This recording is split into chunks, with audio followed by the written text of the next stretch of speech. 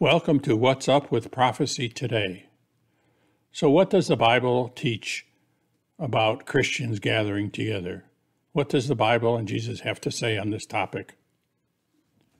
Well, first off, I want to share with you this Bible text. It's found in 1 Chronicles 12:32. From the tribe of Issachar, there were 200 leaders.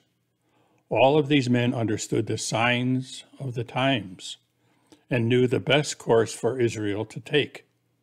So these were wise men that studied the signs of the times, and based on that, they advised the leaders on what's the best course to take. So that's the reason I'm sharing my understanding of future events with you. It's simple. I want you to understand what's coming during the Great Tribulation so that you can choose the best course for the times ahead. So what does the Bible and Jesus teach Christians about gathering together? This is a hot topic in the news today. So let's see what the Bible says on this. I'm just going to share with you a very few Bible quotes. We'll start off here with Hebrews 10:25. It says, "Let us not neglect our meeting together, as some people do, but encourage one another, especially now that the day of Jesus' return is drawing near." Well, if you talk to people, many people today will say that Jesus is going to come very, very soon. And I'm one of those that believe that. So he says in Hebrews that we should not neglect our meeting together. Well, in Acts 2:42, we read, "All the believers devoted themselves to the apostles' teachings and to fellowship and to sharing in meals, including the Lord's Supper and prayer." So they worked and learned and studied together, and they had fellowship with one another back in Acts. Over in Matthew 18:20, we read, and this is a very famous Bible quote, we all are familiar with it, "For where 2 or 3 are gathered together in my name," that's in Jesus' name, "I am there amidst them." So Jesus is where when you gather together, Jesus will be there with you. Now, many people don't really know that the United States was founded by people that were seeking religious liberty. The Pilgrims left Europe and migrated to the New World, and that was America, in order to worship God according to the dictates of their conscience. And their desire to worship God to the dictates of their conscience was included in our First Amendment to our Constitution. And this amendment was especially added to ensure our religious liberty. So let's take a look and read the First Amendment. It's pretty short. It says that Congress shall make no law respecting an establishment of religion or prohibiting the free exercise thereof, or abridging the freedom of speech or of the press or the right of the people peaceably to assemble and to petition the government for redress of grievances. So the first 5 words in that amendment I like. It says, Congress shall make no law. There's no wiggle room here. No law means no law. Well, what about religious freedoms in our neighbors to the north in Canada? What do they have in terms of religious freedoms? Well, outside of occasionally watching a hockey game or purchase of maple syrup to put on our pancakes, most Americans pay little attention to Canada. But there are religious liberty issues going on there. So people in the U.S. that are concerned by the attacks on the free exercise of religion in America should also be concerned by the attacks on religious liberty in Canada.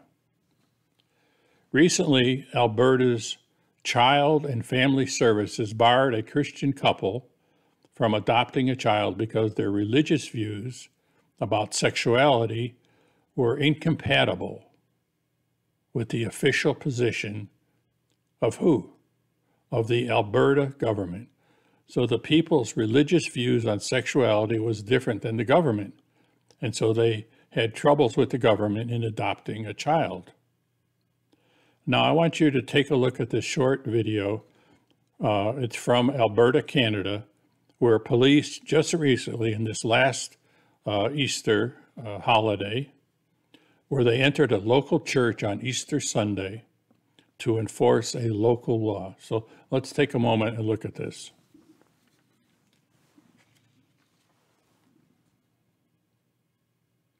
This is not a rare event. Religious persecution is happening all over the world. They have what they call religious re-education centers, and they're popping up in various countries. This is where they forcibly take people and put them in a room, or in China's case, they actually take people and they have a complete city that is surrounded by police and military, and they're re-educating the religious beliefs of the people there. So now let's take a look at some additional religious liberty issues in the U.S. and around the world. Well, in New York City, Orthodox Jewish leaders are suing to block New York's restrictions where COVID-19 cases are rising. This was a few months ago, this headline. So they were restricting what the Jews could do in terms of gathering together. Again, Catholics and Jews asked the U.S. courts to overturn New York State's order limiting worship to no more than 10 congregants in some communities hit by the coronavirus. They are calling the measure a threat to religious freedom. And the thing that really gets people upset over this is that they're restricting religious organizations to 10 people, but other organizations, they are allowing many more than 10 people to congregate without any breaking any laws. Well, in China, as I've mentioned already, there are many religious issues going on in China. As more people in China practice religion, and it's various religions, not just Christian, the government continues to tighten oversight, increase religious persecution, and attempt to co-opt state-sanctioned religious organizations. Well, China is another topic, and it would take me a much longer time to cover all the issues going on there. Turning to a newspaper in England, it's called The Guardian, and they have a headline here that's kind of intriguing. Where in the world is the worst place to be a Christian? Now, who would ever think that would be a headline in today's times? Persecution of Christians has increased dramatically in parts of the world. Here is a list of the top 25 anti-Christian countries, and I'm not going to include them here, but you could probably guess a bunch of them. But the countries of the world are making it tougher and tougher for Christians. And finally, one more survey. This is by the prestigious Pew Research Center. And they have a report here that says a closer look how religious restrictions have risen around the world. And they take a look at 2007 up to 2017 in this report. And they say that on a 1 to 10 scale in 2007, religious restrictions were at a 3.5 factor. That's their factor. And it has risen to a 4.3. Now, you would think in today's times that would have gone down instead of being higher, but that's not the case. You know, today's religious persecutions will seem pale looking at this back from in the future. Start over. But today's persecutions will seem pale in comparison to what's ahead during the Great Tribulation. So my question to you is this: how important is religious freedom to you? Will your faith in Jesus be shattered when global governments impose strict restrictions on your religious freedoms? That's a question each one of us needs to think about and think of how we're going to address this. You know, my studies in the book of Revelation indicate that there is soon coming a one world government, a one world government. And if you read the papers today, you can see that there are many, many organizations around the world that are pushing for this to happen. But this is going to be different during the Great Tribulation, and it's going to happen overnight. It'll be amazing how fast this will happen. So the first beast of Revelation 13:1 is a seven-headed religious authority. And that religious authority will dictate to you religious laws that you must follow.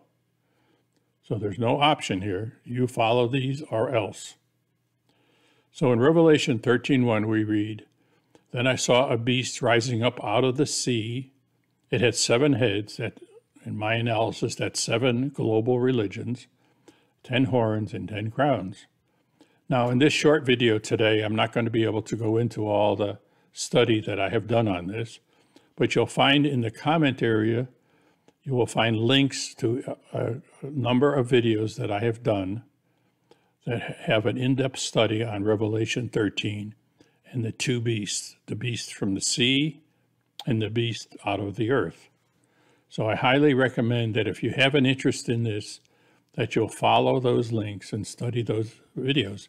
They will give you something to think about. Well, you know, in Revelation 13:3, it says the whole world marveled and gave allegiance to the seven-headed beast. So the whole world. And on 13 verse 8, it says all who dwell on the earth. Now that's A-L-L, all. All means all. Well, in this case, it means all whose names are not written in the book of life that dwell on the earth will worship him, worship the beast from the sea. Well, what does it mean by worship? Does it mean that you're going to go and kiss their ring or bow down to them? Well, that's not exactly how this is going to work. What they're going to actually do in terms of worship is they're going to follow the dictates, the laws that this seven-headed beast enacts. So each country of the world will have different religious laws that you must follow. So this is covered again in the other videos that I have referenced that you can follow with the links in the comment area below. Well, that's it for today's prophecy update. I want to thank you for taking time to view this study, and I want you to stay tuned next time for another update in prophecy. God bless to you and your family.